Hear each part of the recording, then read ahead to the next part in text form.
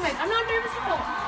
Pretty Little Liars star Shay Mitchell co-hosts Live with Kelly and Michael and suffers a slight wardrobe hiccup. No big deal. My strap just could have come off from live television.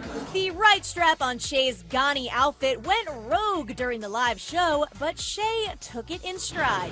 She posted this photo to Instagram with the caption, "As if I wasn't nervous enough. Casual wardrobe malfunction while co-hosting Kelly and Michael." Kelly had a scheduled day off to celebrate her 20th wedding anniversary with her husband, Mark. She's going to be back tomorrow, which we're all excited about. And joining me today, which I'm excited about, is my co-host, Shay Mitchell, everybody.